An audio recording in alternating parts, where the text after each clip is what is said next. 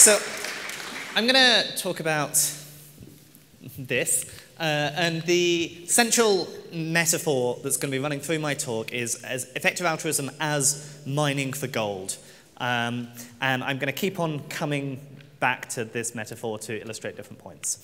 And gold here is a stand-in for whatever it is that we actually value. So some things we might value include making more people happy and well-educated, or trying to avert a lot of suffering, or trying to increase the probability that humanity makes it out to the stars. When you see gold, take a moment to think about what you actually value. For many people, it won't just be one thing that they value, but do think about what you care about and put that in place of the gold. And then there's lots of observations we can make. So this is a photo of Viktor Zhdanov, and I learned about him by reading in Will MacAskill's book, Doing Good Better. He was a Ukrainian virologist who was instrumentally extremely important in getting an eradication program for smallpox to actually occur. And as a result, he probably is counterfactually responsible for saving tens of millions of lives. Obviously, we don't all achieve this. So by looking at examples like this, we can notice that some people manage to get a lot more gold, manage to achieve a lot more of whatever we altruistically value than others. And that's reason enough to make us start to question, what is it that gives some people better opportunities than others, and how can we go and find opportunities like that? So elsewhere in this conference, there are going to be treasure maps and discussions of where the gold is. I'm actually not going to do that in this talk. I'm instead going to be focusing on the kind of tools and techniques that we can use for locating gold, rather than trying to give my view of where the things are directly. Another thing that I just want to cover here is actually, I'm giving this metaphor. I want to say a little bit about why I'm even using a metaphor, because we care about these things. We care about lots of these big, complicated, valuable things. Why would I try and reduce that down to gold? Well, it's because of where I want the focus of this talk to be. I want the focus to be on these techniques and the tools and approaches that we can use.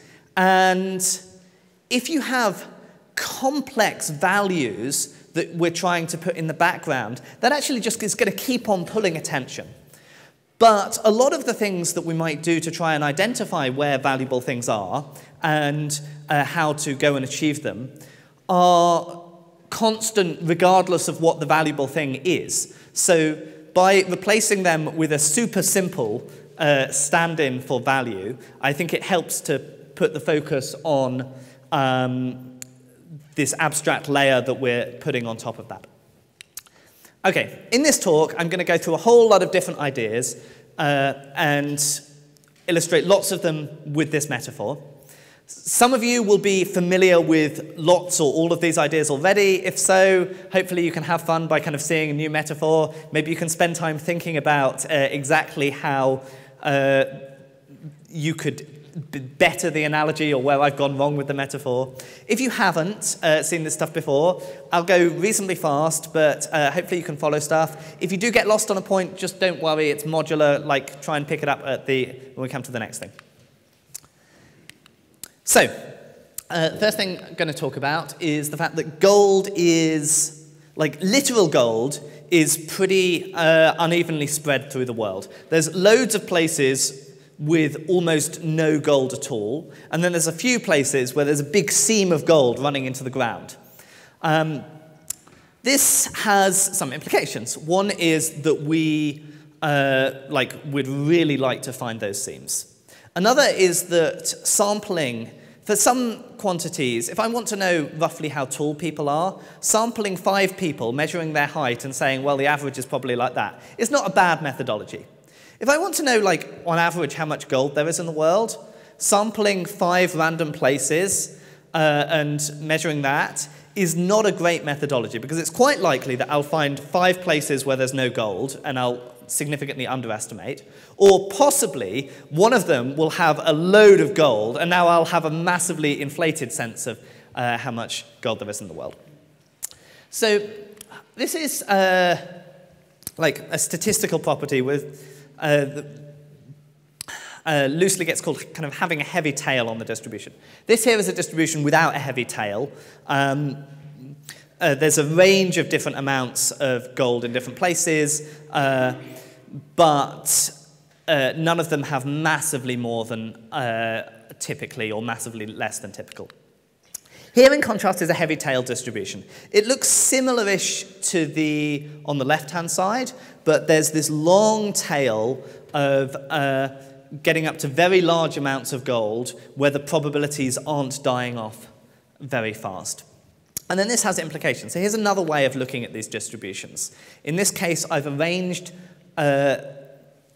going from left to right, or the places in order of increasing amounts of how much gold they have. These are the percentiles. And then I've just put the amount of gold on the vertical axis. And in this case, I've colored in beneath the graph. And that's because that quantity, that area, is meaningful. It corresponds to actually the total amount of where the gold is. So in this case, on the left, of the distribution that wasn't heavy-tailed, I can see that the gold is fairly evenly spread across lots of different places. And so if we want to just get most of the gold, what's important is getting to as many different places as possible. Solar power is like this. Sure, some places are get more sunlight than other places, but the amount of solar power you generate depends more on how many total solar panels you have than on exactly where you place them.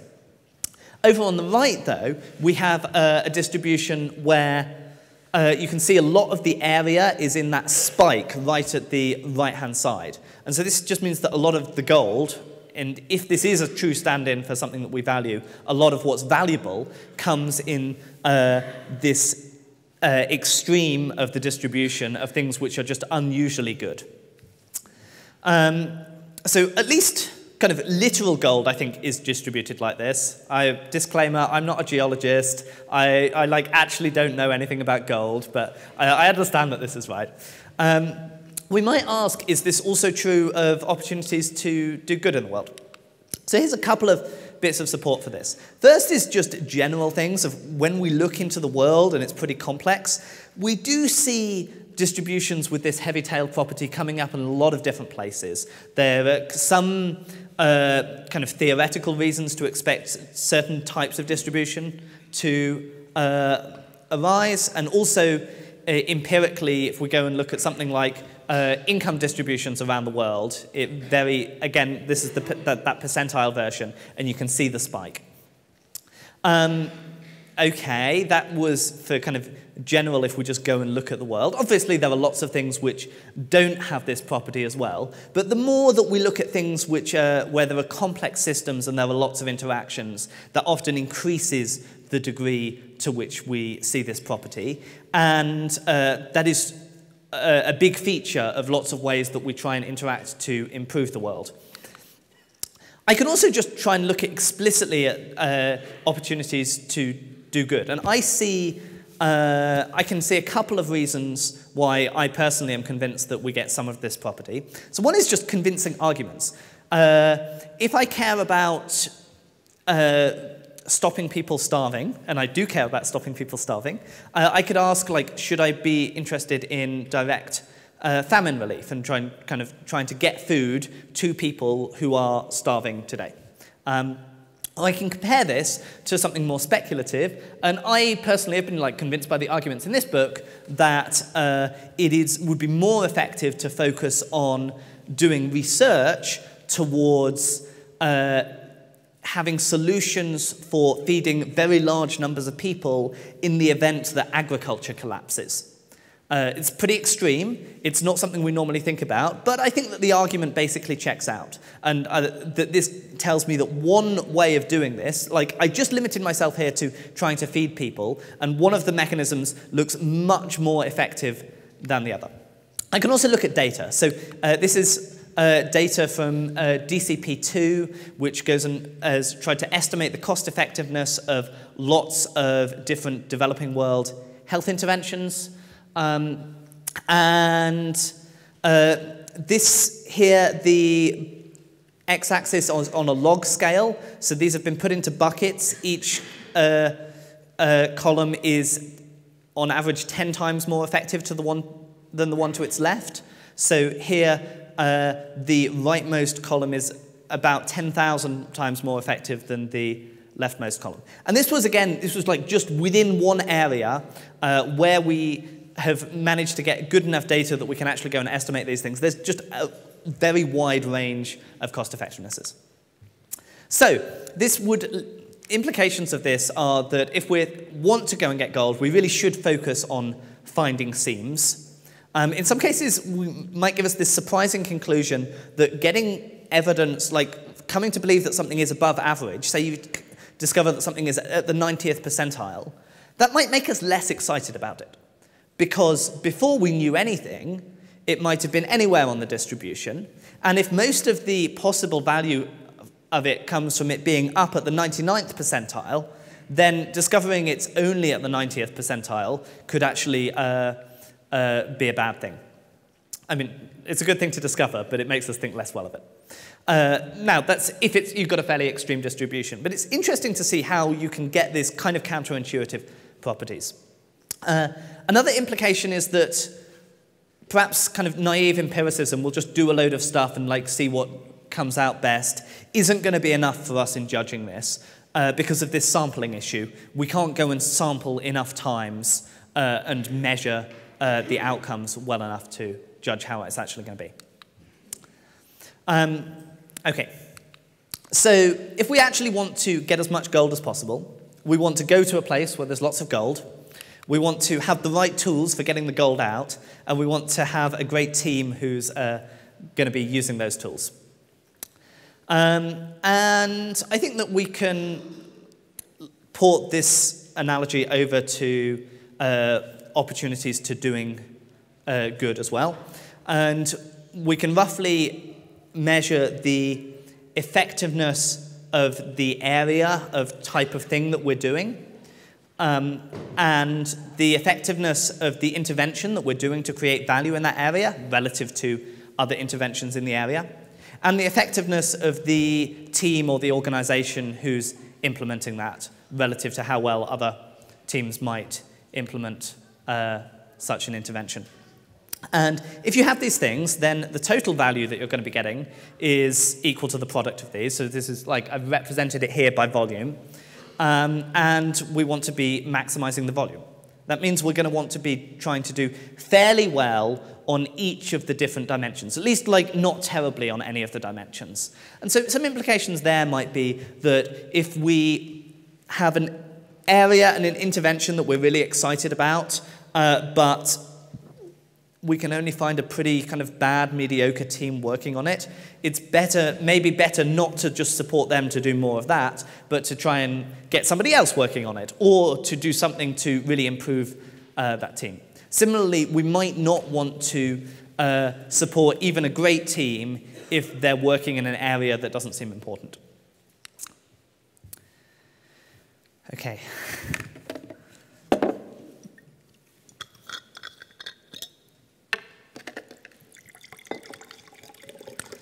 So now in the next part, I'm going to go into talking about kind of tools and techniques for identifying where in the world gold is.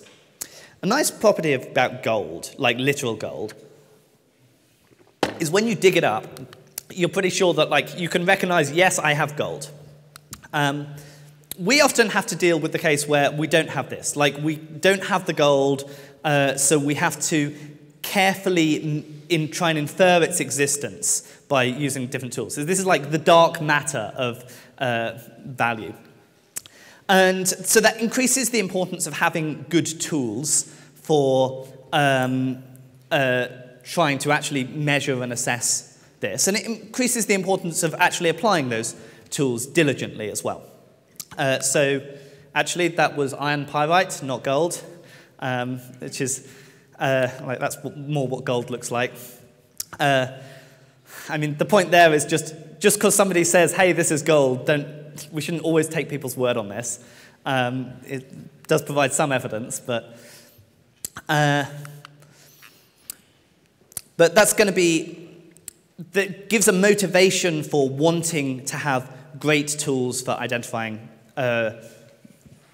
particularly valuable opportunities and being able to differentiate and say, okay, actually this thing, although has some aspects of value, maybe is not what we want to pursue.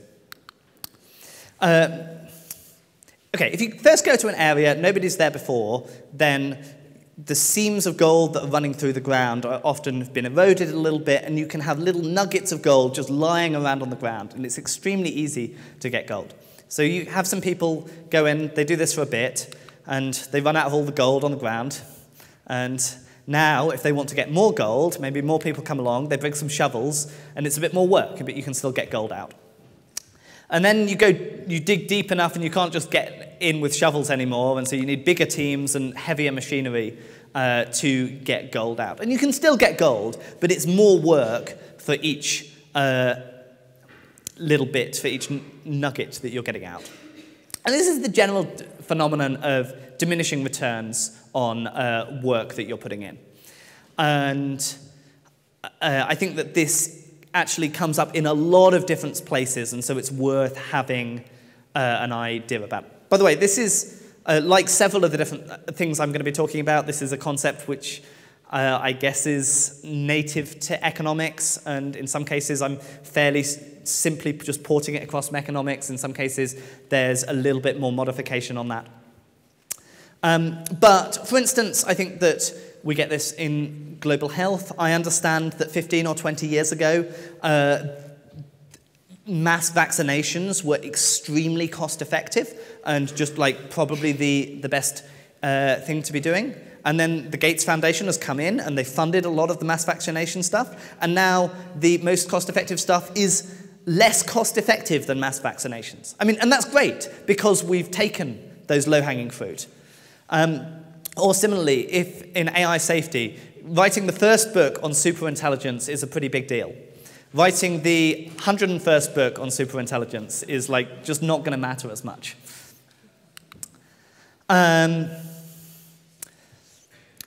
So now I'm going to talk, a minute ago I talked about this, how we could kind of factor the effectiveness of organizations into the area in which they were working, the intervention they were pursuing, and the team working on it. Now I'm going to focus on that first one, trying to assess the area. And I'm going to give a further factorization, splitting that into 3 different things. And this is one, again, maybe several of you may have seen before. But the first of these dimensions is scale. All else being equal, we would prefer to go to somewhere where there is a lot of gold rather than a little bit of gold. And probably per unit effort, we're going to get more gold if we do that. Second, tractability. We'd like to go somewhere where you kind of make more progress per unit work. So somewhere where it's nice and easy to dig the ground rather than trying to get your gold out of a swamp. And third is uncrowdedness. Sometimes been called neglectedness. I think that term is a bit confusing, so it's a bit ambiguous because sometimes people use neglectedness to just mean all things considered, this is an area which we should really put more resources in. What I mean here is just there aren't many people looking at it. All else being equal, we'd rather go to an area where people haven't already gone and picked up the nuggets of gold on the ground than one where they have, and now the only gold remaining is quite hard to extract. And so ideally, of course, we'd like to be in the world where there's loads of gold, it's easy to get out, and nobody's taken any of it. But we're rarely going to be in that exactly ideal circumstance. And so one question is, how can we trade these off against each other? And I'm going to present one attempted way to try and make that precise. I've allowed myself one equation in this talk. This is it. So if you're not used to thinking in terms of derivatives, just ignore the d's here. But this thing is the value of a little bit of extra work, and saying So this is generally what we care about if we're trying to assess which of these different areas should we go and do more work on. And then here's a factorization. So this is mathematically trivial. I've just taken this one expression, and I've added in a load more garbage. And on the face of it, it looks like I've made things a lot worse.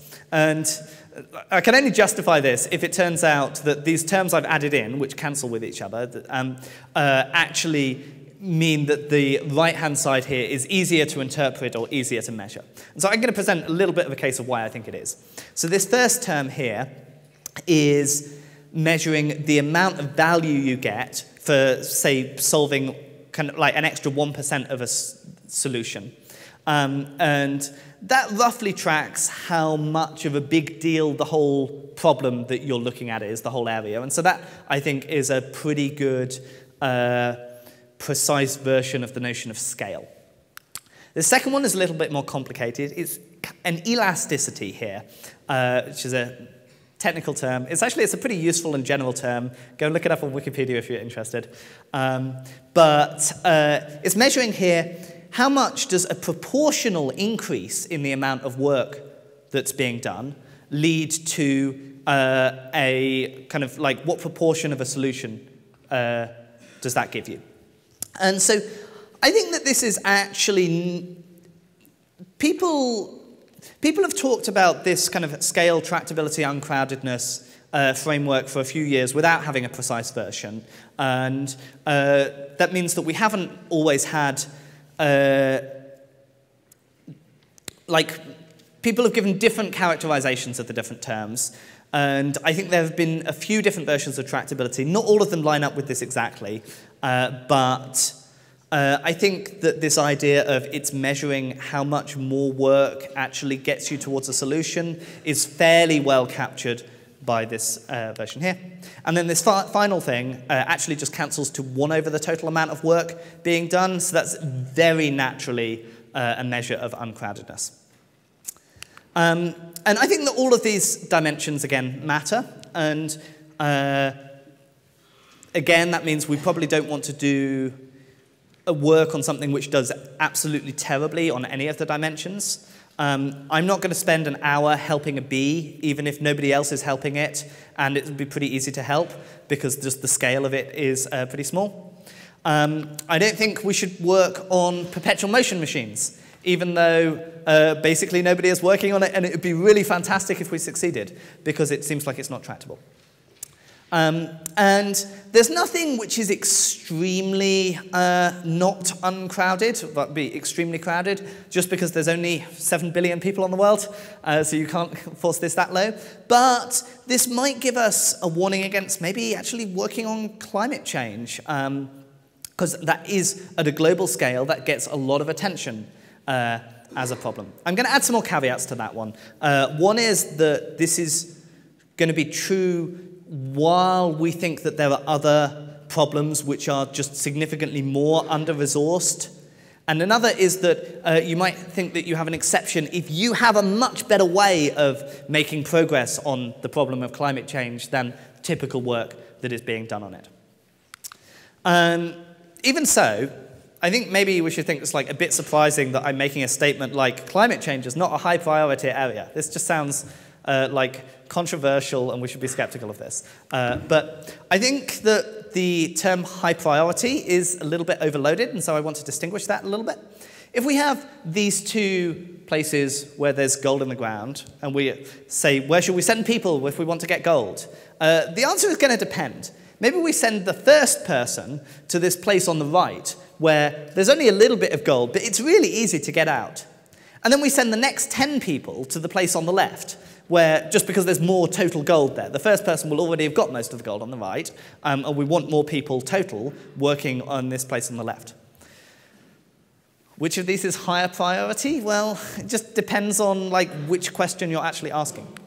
And so we might have, these numbers are just made up off the top of my head, but some kind of distribution like this, where if we ask the question, how much should the world spend on this area total? We get one distribution where maybe climate change actually looks very big on this. Can people read that text? Raise your hand in the back if you can't read the text. Great. And if we instead ask how valuable is marginal spending, the graphs might look actually quite different. And because here it's a function not just of, I mean, it's a function of several things, but significantly how much is already being spent. Maybe I've just added some black lines on the diagram on the left. This might represent how much is already being spent. And then the thing on the right is the current. The thing on the right is a function of all sorts of things, like how much should be spent in total, how much is already being spent, and of course, what the marginal returns are, like what the curve looks like there. But I think that both of these are actually important notions, and which one we use should depend on what we're talking about. If we're having conversations about what we as individuals or as small groups should do, I think it's appropriate to use this notion of marginal priority, of how much does extra resources help. If we're talking about what we collectively as a society or the world should do, I think it's often correct to talk about this kind of notion of absolute priority and how much resources ought to be invested in it total. Okay, this is so for most of the things here, I've just been extremely agnostic about what our view of value is. Just for this point, I'm going to start making more assumptions. So I'm going to, I think quite a few people have the view that the value, what we want to do is try and make as much value over the long term as we can. Some people don't have that view. Some people haven't thought about it. If you don't have that view, you can just have this, treat this as a hypothetical. Now I can understand what people with that view would think. If you haven't thought about it, go away and think about it sometime. It's a pretty interesting question, and I think it's an important question and is worth spending some time on.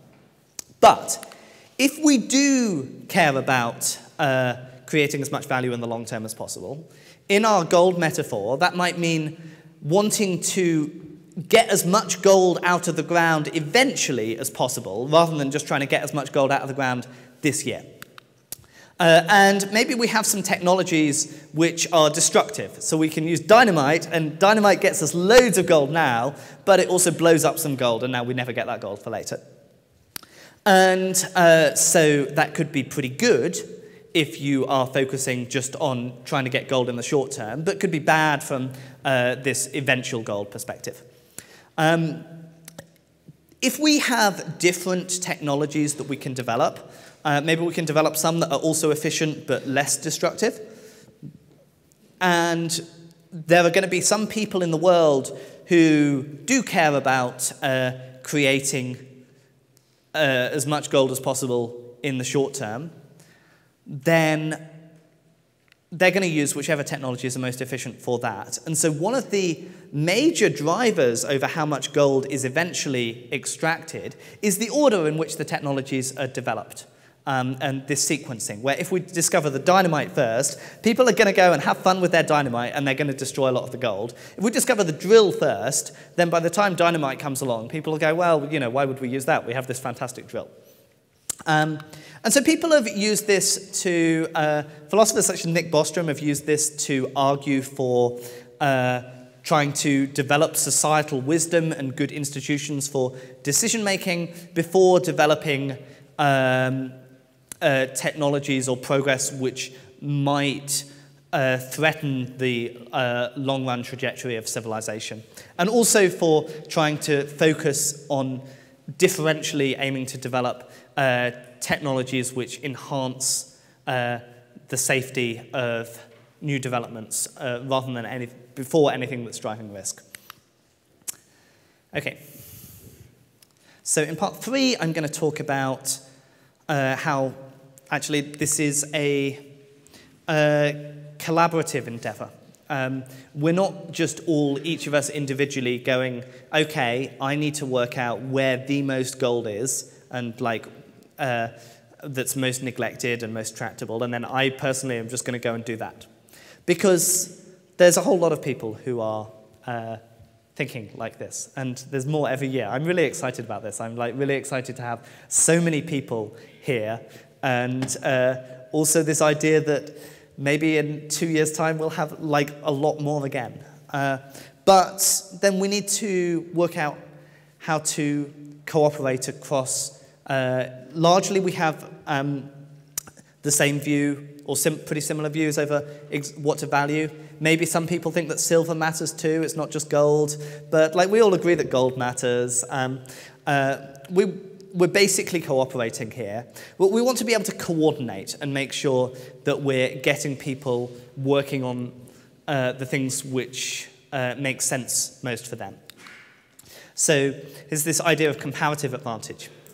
If I have Harry, Hermione, and Ron, and they have three tasks that they need to do in order to get some gold. They need to do some research, they need to mix some potions, and they need to do some wand work. Hermione is the best at everything. But she doesn't have a time turner, so she can't do everything. So we need to have some way of distributing these. And this is the idea of comparative advantage. Hermione has an absolute advantage at all of these tasks, but it would be a waste for her to go and work on the potions because Harry's not so bad at potions. And really, nobody else is at all good at doing the research in the library, so we should probably put her on this. And this is a tool that we can use to help guide our thinking about what we should do as individuals. If I think that some technical domain and just technical work is the most valuable thing to be doing, but I would be pretty mediocre at that, and I'm a great communicator, then maybe I should go into trying to help technical researchers in that domain communicate their work in order to get more people engaged with it and bring in more fantastic people. So that's applying this at the individual level. We can also apply this at the group level. We can notice that different organizations or groups may be better placed to take different opportunities. And this is like a bit more speculative, but I think we can also apply this at the time level. We can ask ourselves, what are we today, the people of 2016, particularly well suited to do versus people in the past and people in the future? Okay, we can't change what people in the past did, but we can make this comparison of what is our comparative advantage relative to people in the future. And if there's a challenge which is going to be, if there are going to be a number of different possible challenges in the future that we need to meet, it makes sense that we should be working on the early ones because if there's a challenge coming in 2020, the people in 2025 just don't have a chance to work on that. Another thing which might come here is that we have a position perhaps to influence how many future people there will be who are interested in and working on these challenges. And we have more influence over that than people in that future scenario do. And so we should think about whether that makes sense as a thing for us to focus on. Another particularly important question is how to work stuff out. The world is big and complicated and messy, and we can't expect all of us individually to work out these perfect models of it. In fact, it's too complicated for us to expect anybody to do this. So maybe we're all walking around with little ideas which are these are kind of, in my metaphor here, these are puzzle pieces for a map to where the gold is. And we want institutions for assembling these into a map. And it's a bit complicated because some people have puzzle pieces which are from the wrong puzzle, and this doesn't actually track where gold is. And ideally, we'd like our institutions to filter these out and only assemble the correct pieces to guide us where we want to go. And as a society, we've had to deal with this problem in a number of different domains. We've developed a number of different institutions for doing this. So there's the kind of peer review process in science. Wikipedia does quite a lot of work of aggregating knowledge. Amazon reviews aggregate knowledge that individuals have about which products are good. Democracy lets us aggregate preferences over many different people to try and choose what's actually going to be good. Of course, like, none of these institutions are perfect. And like, I mean, this is a challenge. This is like one of those wrong puzzle pieces which made it into the dialogue. And this comes up in the other cases as well. The crisis of replication in parts of psychology has been making headlines recently. Wikipedia, we all know, like, sometimes gets vandalized, and you go and you just read something which is nonsense. Amazon reviews have problems of people making fake reviews to make their product look good or other people's products look bad. So also it's the case maybe that we can adapt one of these existing institutions for our purpose, which is trying to aggregate knowledge about what are the ways to go and do the most good. But maybe we want something a bit different, and maybe somebody in this room is going to do some work on coming up with valuable institutions for this. I actually think this is like a really important problem, and it's one that is going to just become more important for us to deal with as a community, as the community grows. And that was all about kind of what are our global institutions for pulling this information together and aggregating it. Another thing which can help us to move towards getting a better picture is trying to have good local norms. So we tell people the ideas that we have, and then other people maybe start listening. And sometimes it might just be that they listen based on the charisma of the person who's talking more than based on the kind of the truthiness of the puzzle piece. But we'd like it to be to have ways of promoting the spread of good ideas, inhibiting the spread of bad ideas, and also encouraging original contributions. We don't want to. One way of trying to promote the spread of good ideas and inhibit bad ideas is just very rely on authority. We'll say, well, we've worked out this stuff, we're totally confident about this, and now we just won't accept anything else. But that isn't going to let us actually get new stuff. So I think something to do here is to pay attention to why you believe something. Do you believe it because somebody else told you? Do you believe it because you've really kind of actually thought this through carefully and worked it out for yourself? There's a blur between those. Often somebody tells you and they kind of give you some reasons and you're like, oh, those reasons kind of check out, but you haven't gone and deeply examined the argument yourself. And I think it's useful to be honest with yourself about that. And then also to communicate it to other people, to let them know why it is. Is it the case that you believe this because Joe Bloggs told you, and actually Joe's a pretty careful guy and he's pretty diligent at checking out his stuff, so you think it's probably makes sense? You can just communicate that. Or is it that you cut out this puzzle piece yourself? Now, cutting it out yourself doesn't necessarily mean we should have higher credence in it. I've definitely worked things out. I've thought I've proved things before, and there was a mistake in my proof. So you can separately keep track of the level of credence you have in a thing and why you believe it. And also our individual and collective reasons for believing things can differ. So here's this statement that it costs about $3,500 to save a life from malaria. I think this is broadly believed across the effective altruism community. And I think that collectively the reason we believe this is that there have been a number of randomized control trials, and then some pretty smart, reasonable analysts at GiveWell have gone and looked carefully at this, and they've dived into all the counterfactuals, and they've produced their analysis, and they say, on net, it looks like it's about $3,500. But that isn't why I believe it. I believe it because people have told me that the GiveWell people have done this analysis, and they say it's $3,500, and they say oh yeah, I read it on the website. Actually, that was why I believed it until I started prepping for this talk, when I went and read it on the website.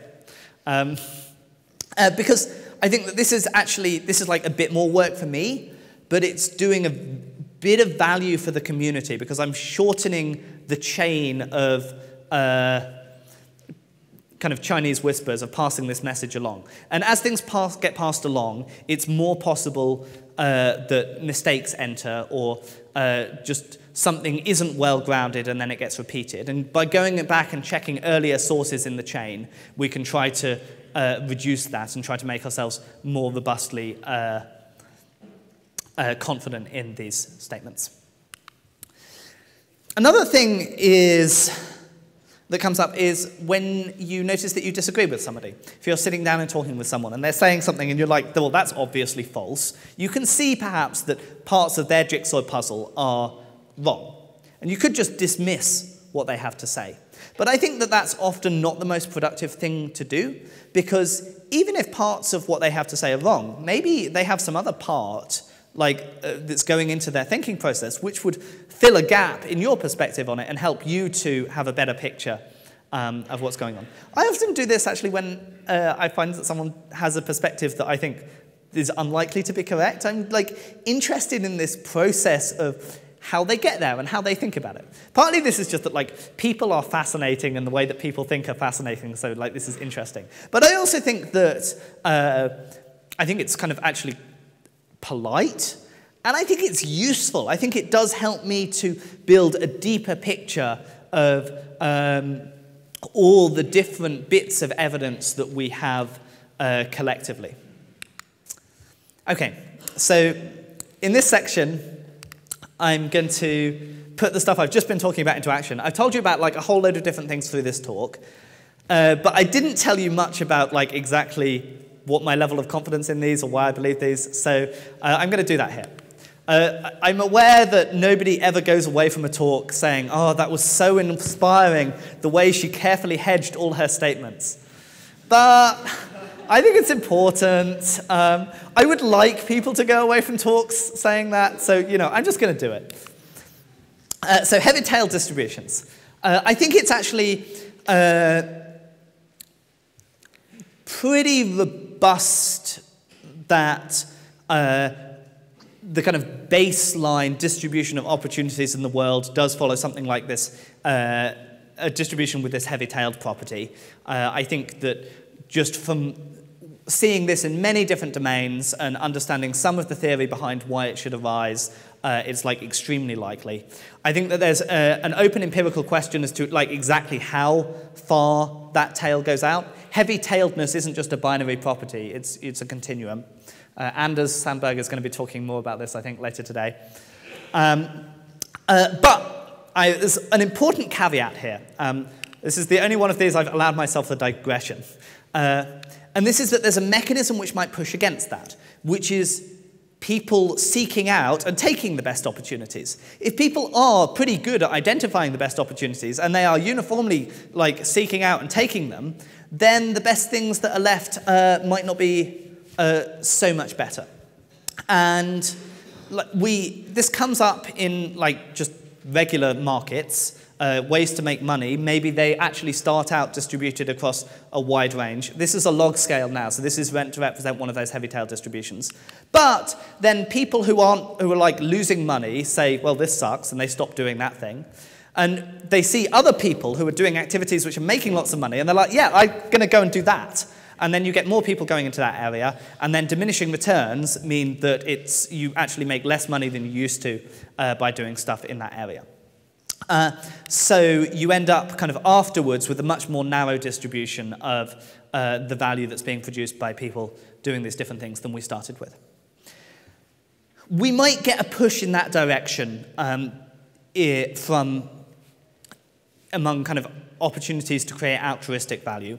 I certainly don't think that we are at a properly efficient market. I'm not sure how efficient it is, how much we're curbing that tail. I hope that as this community grows, as we get more people who are actively trying to choose very valuable things, that will mean the distribution does get less heavy-tailed because of this. It's also probably going to, one of the mechanisms is this that leads to efficiency in regular markets is the feedback loops, where people just notice they're getting rich or that they're losing money. Another mechanism is people doing analysis of actually trying to, and they do this because of the feedback loops, but trying to work out, actually, we should put more resources there because then we'll get richer. I think that doing that analysis is an important part of this project that we're collectively embarking on here. So, overall, I don't think that we do have an efficient market for this. I do think we have heavy tail distributions. I'm not sure how extreme, but that's because of the fact that it responds to the actions people are taking. Factoring cost effectiveness, I think that basically this is just an extremely simple point and there isn't really space for it to be wrong, but there's an empirical question as to how much these different dimensions matter. It might be that you just have way more variation in one of the dimensions than others. Actually, I don't have that much of a view over how much the different dimensions matter. We saw that the intervention effectiveness within global health varied by 3 or 4 orders of magnitude.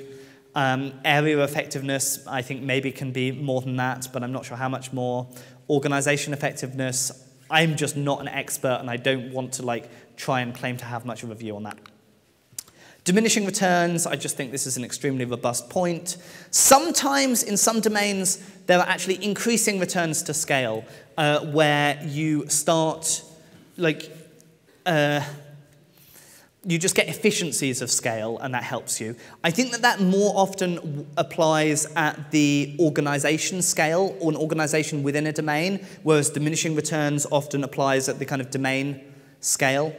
But I do know some smart people who think that I am overstating the case for diminishing returns. So although I think personally, think that there's a pretty robust case, I would add a note of caution there.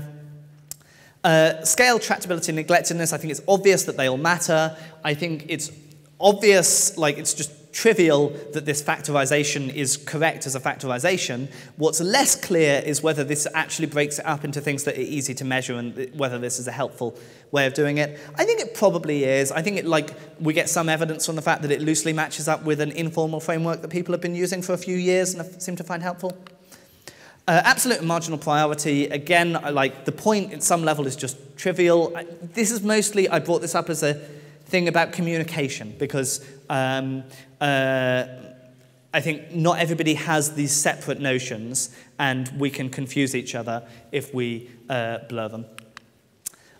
Differential progress. I think that this argument basically checks out. It appears in a few academic papers. It's also believed by some of the smartest and most reasonable people I know, which gives me some evidence that it might be true, aside from my own introspection. It hasn't had that much scrutiny, and it's a bit counterintuitive, so maybe we want to expose it to more scrutiny. Comparative advantage is just a pretty standard idea from economics. Normally markets try to work to push people into working in the way that utilizes their comparative advantage. We don't necessarily have that in this when we're aiming for more altruistic value. The application across time is also a bit more speculative. I'm one of the main people who's been trying to reason this way. I haven't had anybody push back on it, but take it with a bit more salt because it's just less well checked out. Aggregating knowledge, I think everyone tends to think that, yes, we want institutions for this. And I think there's also pretty broad consensus that the existing institutions are not perfect. Whether we can build better institutions, I'm less certain. Stating reasons for beliefs. This, again, is something where I think that it's kind of common sense that all else equal, this is a good thing. But, of course, there are costs to doing it. It slows down our communication, and it may just not sound glamorous and therefore be harder to get people on board with this.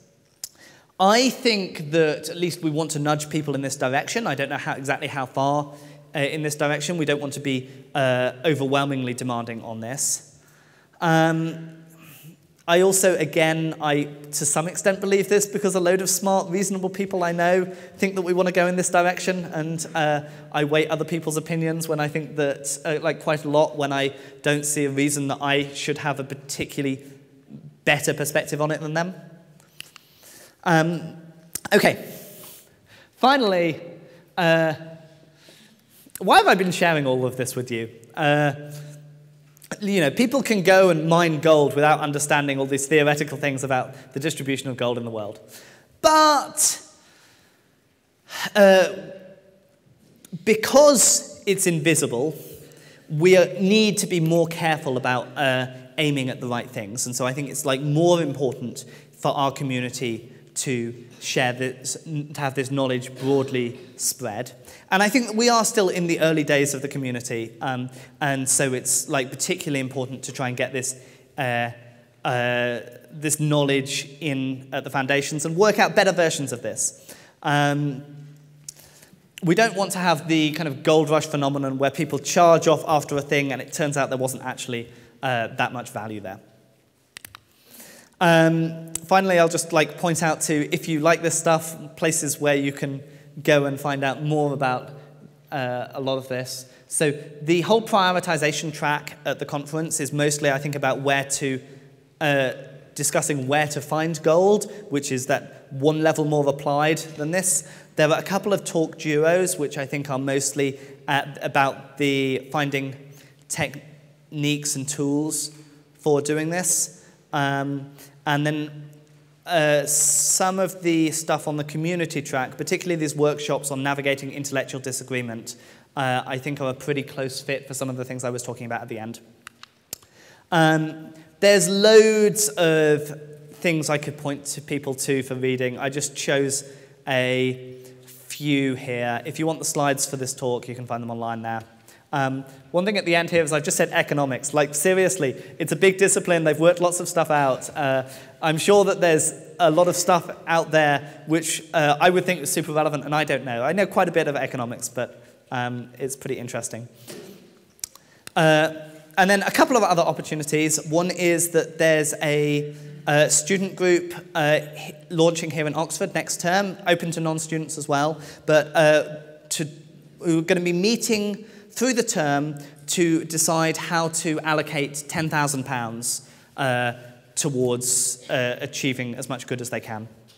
Another is that the Centre for Effective Altruism is taking applications for summer research fellowships, so you can find that online there. And I'll wrap up there. Thanks, everybody.